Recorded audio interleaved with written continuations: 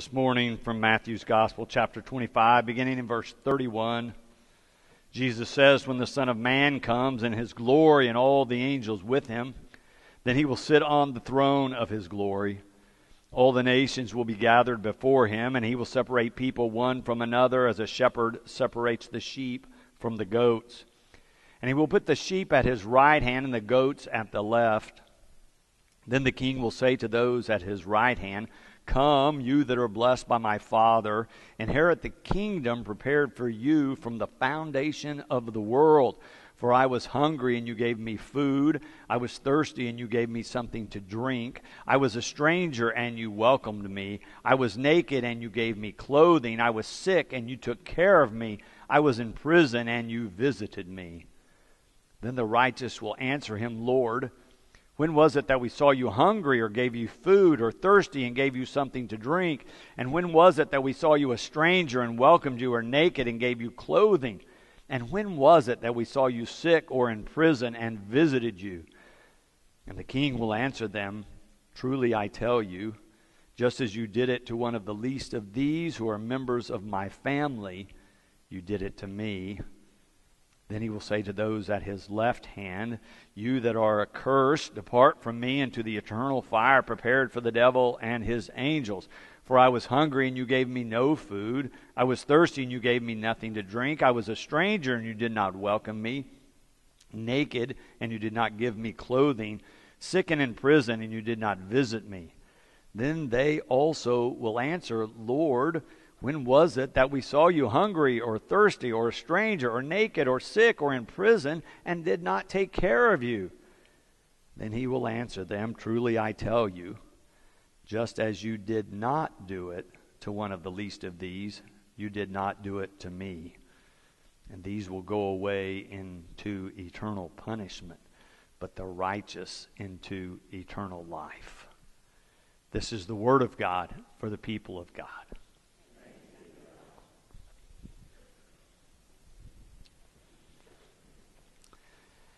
Our passage today imagines a setting in the future when the Son of Man will come in his glory.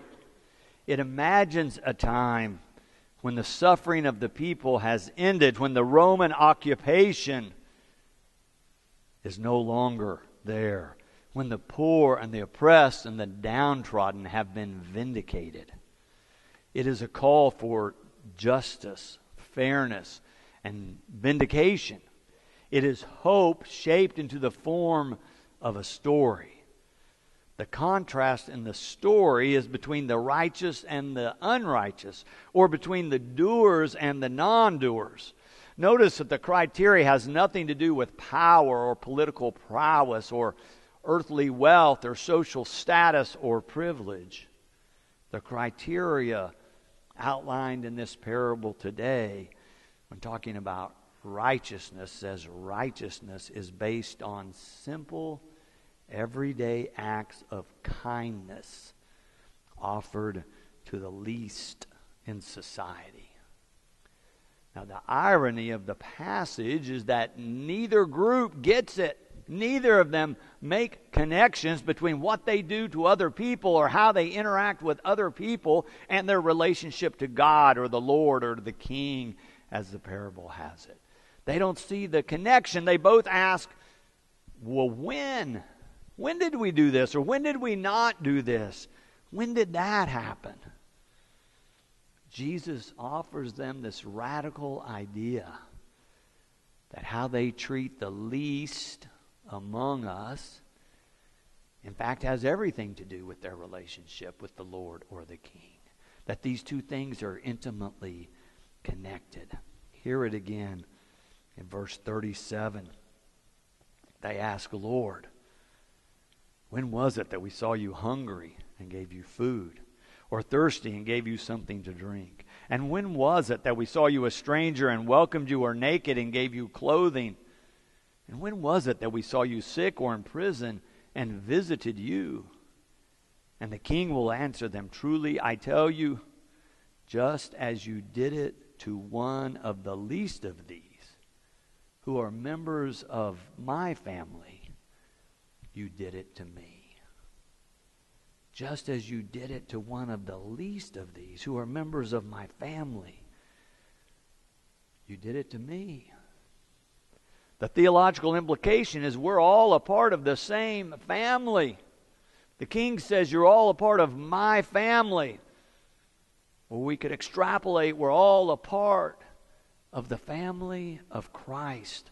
The model for living in the kingdom of heaven, Jesus says, is to be ready to serve the least among us. Whether it's a morsel of food or a cup of cool water to drink, whether it's clothing for one in need, or welcoming one that we do not know who is a stranger in our midst, or visiting one who is ill or imprisoned. These simple acts of kindness make all the difference. It seems that Jesus is saying that we should treat everyone as if they are the Lord or the Christ. That we should treat each and every person we meet as if they're anointed by God. For they are. Because we're all children of God, created by God as beloved children in the family of God. Do you know the story of the conversion of Francis of Assisi? He grew up in a wealthy family. As a young adult, when trying to decide what to do, he took up the military life, thinking it was a proud way and a gallant way to protect his family and his village. But in his very first battle, he was taken as a prisoner of war and thrown into jail. He languished there for a year. He became extremely ill, on the edge of death, finally released from prison and was able to make it back home, where he took another year or so until he recovered. Once he was feeling strong again, he signed up for another military campaign. But this time, as they were marching to the battle, Francis had a vision. He felt like God was telling him he was going in the wrong direction and he should turn around and go home and prepare for a new kind of knighthood. And so Francis dropped out of the military and returned home, trying to wait, to listen, to prepare. He began to dedicate himself to times of solitude and times of prayer, trying to discern the way to go. He began to give up worldly possessions and adopted an attitude and a lifestyle of poverty. He had opportunity to go to Rome. He went to Rome and was in the square outside of St. Peter's Basilica. He and other beggars there worshiping, if you will, but also begging for alms.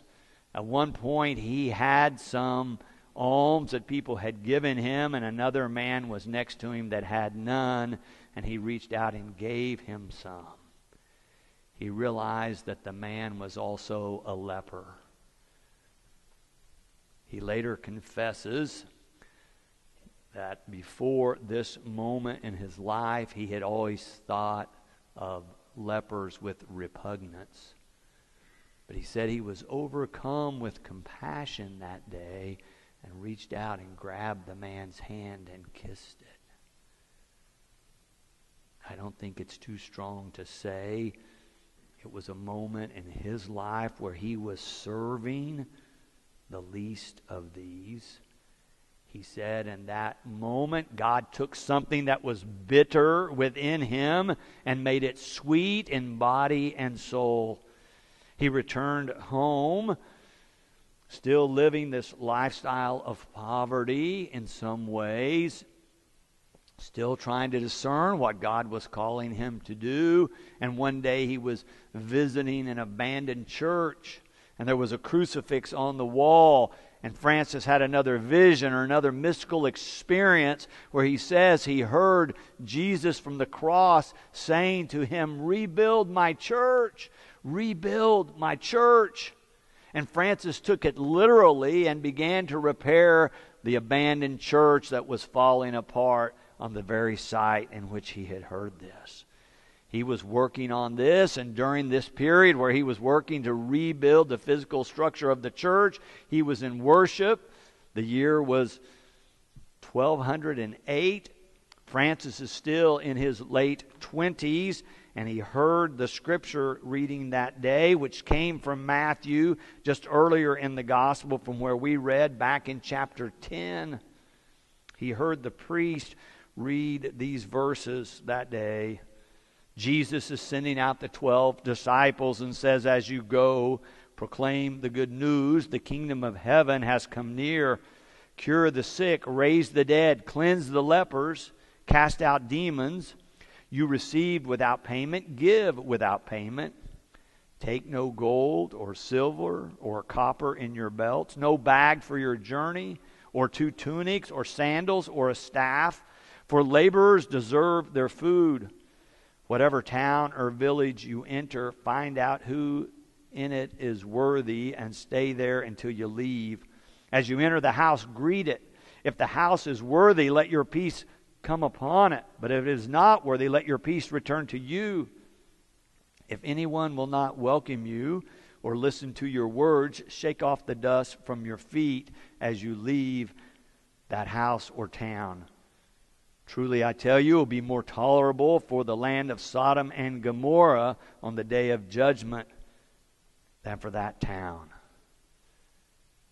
At the end of that service, Francis stood up and said to all gathered there, that is what I am seeking. That is the call of God on my life. He took off his sandals, since it said, take no sandals. He left his staff. He turned in his fancy tunic for a rough tunic and said, I'm dedicating myself to a life of poverty and to preaching the good news as Jesus instructed the disciples to do, to tell others that the kingdom of heaven has come near. From that moment on, Francis followed that kind of simple lifestyle and simple proclamation of the gospel. If we stay with chapter 10 in that same section where Matthew's telling us about this sermon or this commission that Jesus gives at the very end of chapter 10 and verse 40, Jesus concludes like this, whoever welcomes you welcomes me. And whoever welcomes me welcomes the one who sent me. Whoever welcomes a prophet in the name of a prophet will receive a prophet's reward. And whoever welcomes a righteous person in the name of a righteous person will receive the reward of the righteous. And whoever gives even a cup of cold water to one of these little ones in the name of a disciple, truly I tell you, none of these will lose their reward. Can you not hear the same themes that we just read about in chapter 25 about the preeminent importance of welcome and hospitality? Whether it's at home or on the street, whether it's a morsel of food or a cup of cold water, whether it's welcoming a stranger or visiting someone who is sick or in prison, these simple acts of kindness, Jesus seems to be saying, make up the righteous life. The righteous life, the blessed life, is one which blesses others with these simple acts of hosting, of helping, of extending hospitality to one in need. In our children's department this fall, they're following this curriculum that talks about the beloved, be kind and be you. Beloved, be kind, be you. The text they're using is from Ephesians. I want to read you a few verses from what they've been using in their department. It says, but God, who is rich in mercy, out of the great love with which He loved us, even when we were dead through our trespasses, made us alive together with Christ. By grace you have been saved, and raised us up with Him, and seated us with Him in the heavenly places in Christ Jesus, so that in the ages to come He might show the immeasurable riches of His grace in kindness toward us in Christ Jesus. For by grace you've been saved through faith. And this is not your own doing. It is the gift of God, not the result of works, so that no one may boast. And then they're reading this verse every week in their chapel services. For we are what God has made us, created in Christ Jesus for good works, which God prepared beforehand to be our way of life.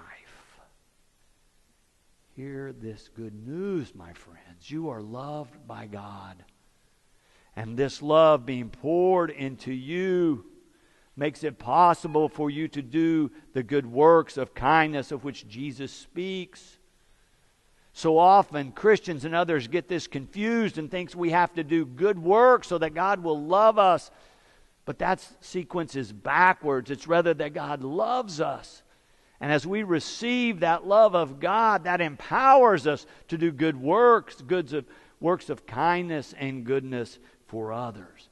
In fact, this is salvation. This claiming and receiving the love of God and living a life that's shaped by God's love and mercy and grace. That is the conversion of our hearts to those that are fully loving and ready to serve others. This salvation, or God's love that makes us whole, is available to all. And therefore, we can all share it with someone else. You don't have to be a pastor to be kind. You don't have to be a trained theologian or a biblical scholar to serve someone else. You don't have to be here logging hours at the church every week to serve somebody else with a morsel of food or a cup of water for those who are parched. On this Christ the King Sunday, we proclaim that Christ is the Lord of life and the Lord of love. And we hope that we can all claim that He's the ruler, the King of our hearts, and that we conform our life to His way of loving kindness. The gospel reminds us over and over, receiving this great love of God transforms us into people who are ever more loving and ready to radiate this divine love that's been poured into our lives. And when that happens, love abounds in our life, but also abounds in the world because of our witness. I'll end with this story this morning that I read recently about a race. Now, we've all heard of foot races where we're going to run a certain distance and the first one there wins. It could be 100 yards or 200 yards or a 5K or 10K or like a marathon. Some of you drove past this morning on your way down here. But in all of those, speed is the criteria. First one wins. But this race I read about is called Big Dogs Outdoor Ultra. And the criteria is not first one to a certain finish line. It's set up outdoors on a 4-mile loop. And the winner is the last one still running. No preset distance. You just keep going until you're the only one left. The winners say the right attitude is not, I have so many more miles to go, like in a normal race. It's rather, a better question to ask is, can I do one more loop? Can I just do one more loop? Can I go one more time? Applied to our passage today, then, the best question is not, can I feed the world or can I end homelessness forever? The question, according to the parable, is, can I feed one more? Can I give one more cup of water? Will I welcome one more into the family of faith? So much easier to say, oh yes, I can do one more. Oh, I'll do one more. And Jesus says, when we say yes like that, then the King will say, come, you that are blessed by my Father. Inherit the kingdom prepared for you from the foundation of the world. May it be so. Amen. And thanks be to God.